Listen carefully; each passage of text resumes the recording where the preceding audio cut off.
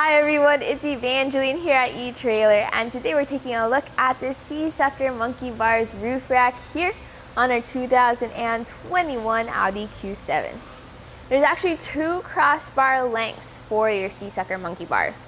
One's going to be the 48-inch long crossbars, which is what we have here. The other is going to be the 60-inch long crossbars. So if you feel like you need the extra 6 inches of overhang in order to reach your crossbars more easily, or for the extra cargo space, it's going to work the exact same way as the ones we have right now.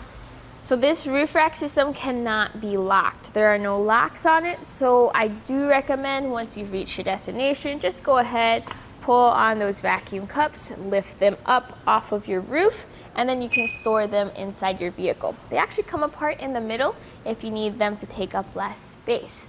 Now, let's show you how I got these onto the roof. Now, monkey bars are a great option if you have a rental vehicle like this one, or if you need to put your crossbars with a bunch of different vehicles quickly and easily, and you don't want to have to go through the whole process of installing a custom fit kit. I still prefer using a custom fit kit if possible, but I also use these whenever I need to quickly get a roof rack on with no fuss, no pressure.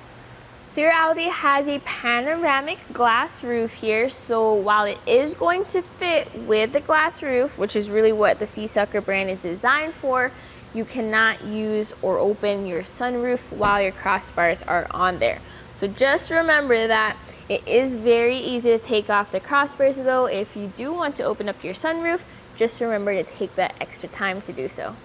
So speaking of that roof, how about with your accessories? How much clearance do you have underneath the crossbars for those accessories?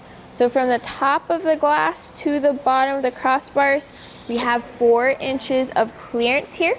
So if you have clamps that go around those crossbars, some of those roof baskets have U-bolts with wing nuts, there's plenty of clearance there. You're not worried about scratching your roof. Now for the height added to the top of your roof, measuring from the glass to the top of the crossbar, it's 5.5 inches. This is where your cargo is going to sit. So let's say you have skis and snowboards, especially those with extra tall bindings, you want to make sure you have enough clearance here. This is a lot of clearance, but if you find you don't have enough, that's when you can start checking out the carriers that give you that extra clearance. Now these are round crossbars, and that means they're more like the traditional style of crossbars. I've actually used these and they work great. I haven't noticed much wind drag or wind noise. The downside is if you have the wrong accessory, they can actually slide on the crossbars if you're not careful. So keep that in mind, check your accessories clamps and make sure that they are compatible with round crossbars. As for crossbar spread, since these are vacuum cup mounted, you can pick wherever you want to mount your crossbars. So measuring from the center of one to the other, I have it about 29.5 inches apart. I can move it further back, further forward.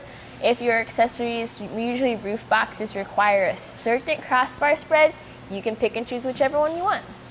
So before installing, you first need to prep your crossbars. So these are the crossbars. I have them set to a certain width so it fits well on the roof of your Q7, but these are the tools I use. A 12mm wrench, a 4mm hex wrench, a Monkey door set to get the extra height, tape measure just to get the towers in the right spot, as well as a microfiber cloth and some soapy water or some speed shine so that your roof is clean. So to fit inside the glass area of our roof, I set the crossbars to 30 inches apart, center to center. That's where you can put your towers and tighten them down just to make it easier once you're on your roof. After you've cleaned the surface of your roof, gently set the monkey bars on there, line it up to where you want it to be. You can choose your crossbar spread. This is the spot I want. Make sure the pumps are facing the back, and then you're ready to tighten down. While pressing down on your crossbar, depress that pump multiple times until it vacuums up that air and secures itself to the vehicle. So once you vacuumed it enough where there's no longer an orange indicator line on all of the pumps, just double check those towers, just checking that everything is secure. But that's it for the install. You're ready to load up your crossbars and hit the road.